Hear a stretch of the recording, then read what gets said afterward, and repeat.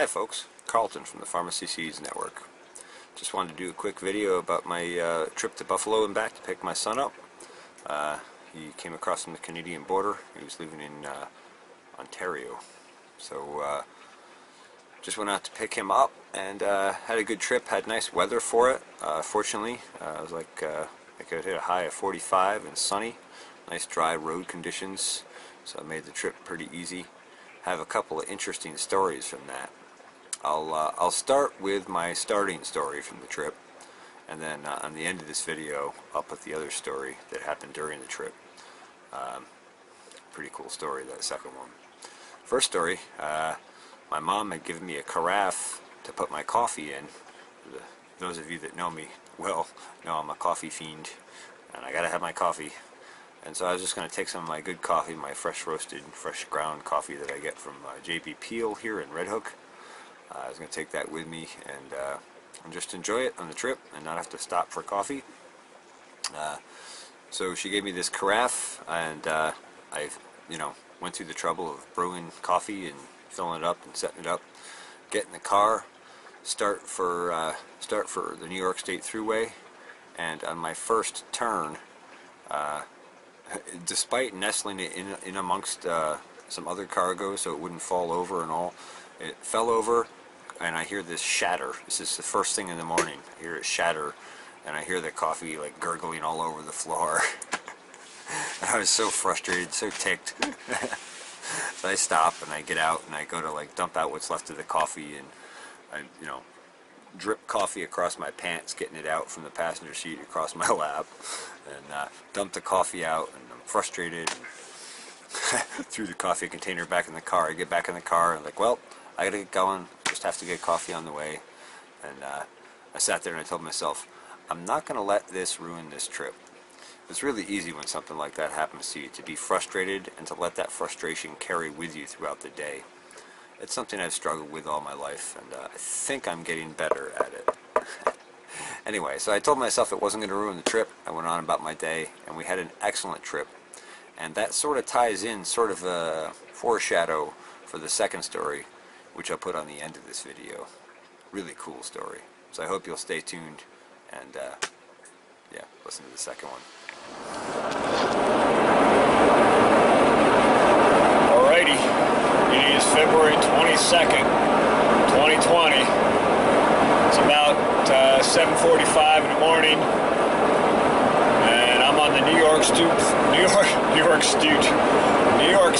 Thruway, headed north toward Albany to break west, bearing 270 from Buffalo. I'm going to pick Jeremy up in Buffalo. He's coming across the border from Canada. For those of you who don't know, Jeremy's my son. He's going to be 18 March 1st, and I haven't seen him in a long time, and I'm really looking forward to seeing him. I usually have a very different sleep schedule than this, so this being up to crack of dawn's butt in the morning is not my thing, so I'm running about 3 hours sleep, despite not drinking coffee most of the day yesterday, trying to go to bed early last night.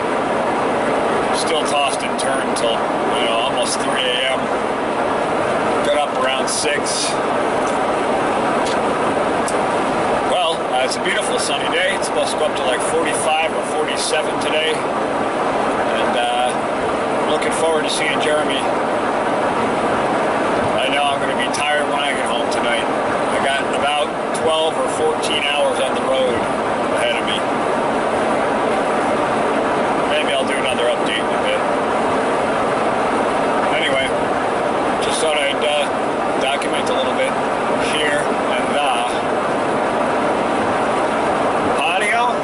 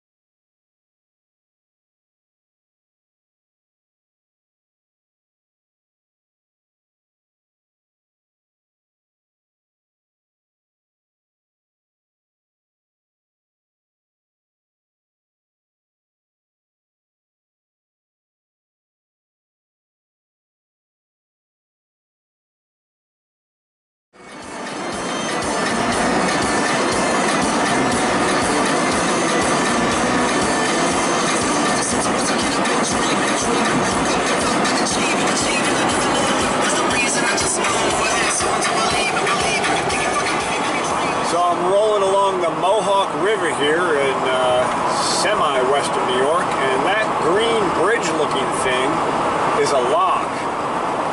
For those who don't know, the Mohawk River connects to the Hudson River and on out to the Great Lakes region. It is one of the major shipping transit routes that gets stuff in from the Atlantic Ocean to the Great Lakes and to the Midwest part of the country. And I believe there's even a connection to the Mississippi River now. But it's really interesting to be rolling along the Mohawk. I remember reading about all those locks and the whole job of creating the canal that goes through the Mohawk River. But I kept seeing these green things and wondering, what is that? And then I realized when I saw one as I went by it a little closer that there's an elevation change in the water there. And so that's what those are. Those are locks along the Mohawk River. Just thought I'd share a little bit of this ride as I cruise along through western New York. All right, onward.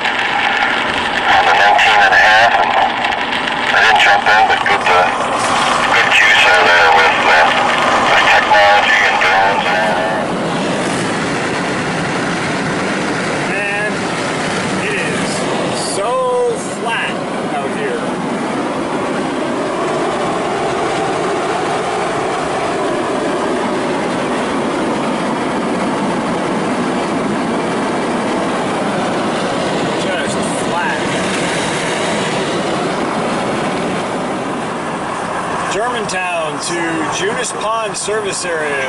We're on Vapors, but we're almost there. 1 mile.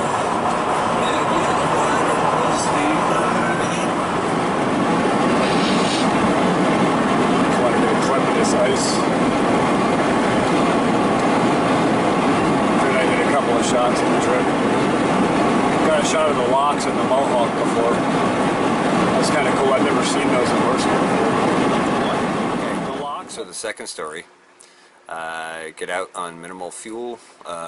Very happy with how the Subaru Outback performs fuel-wise. 25 miles to the gallon, they say, and it actually does that. I did the mileage calculations.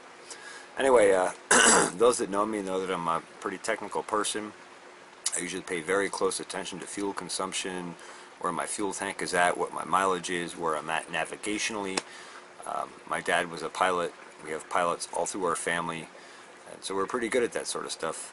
But I got so busy talking with my son and catching up with him, and we were having such a great conversation that I wasn't paying attention to the fuel gauge or the mileage or the time for that matter, and I didn't realize just how far we had gone. Well, we got up back to Utica, and about 1.5 miles before exit 31, the car starts cutting out on me. And at first, I'm like, uh-oh, what's going on here? So then I glance at the gauges quick, and I see the fuel gauges, bink, all the way below the E. I'm like, uh-oh, we're out of fuel. I didn't stop for gas, and God, do I feel like an idiot. And so we're wondering whether we're going to make it off the thruway. For those of you who've never traveled the New York State Thruway, if you get stuck on the New York State Thruway, you're going to pay a fortune to get it fixed. and I don't have AAA or any kind of, you know, roadside assistance, so I'm on my own if that happens. So we're rolling along, and I look up and I see the sign for exit 31 for Utica. I said, oh, maybe we can make the exit. 1 mile, we might actually make it. So I stay in the gas and I keep our speed going. The whole time the car is sputtering in and out, and we're not sure we're even going to make the exit, let alone actually get off the throughway, off the exit. We get to the exit, and it's this uphill, slow incline turn. I'll throw a shot here from Google Earth in, and you can see where we started running out of fuel and where we made the toll booth. And Jeremy and I are both looking at each other and we're like, I don't know if we're going to make it up that hill. Like, I think we're going to end up like on the ramp, but at least we're not on the main throughway, you know. Well, sure enough, hit the clutch, and we actually rolled up the ramp and rolled into the toll booth, and the car made its final gasp at the toll booth as we came up to the toll booth. So I look at the lady and I said, we just ran out of gas. And she goes, like, right now? I go, yeah, right now, right now, right now. Like, we're out of gas, completely. And she's like, oh no, that's horrible. And I go, oh no, it's great. We're not out of gas on the throughway. So she kind of laughed, and we paid our toll. And Jeremy and I get out to push the car, and we start pushing the car.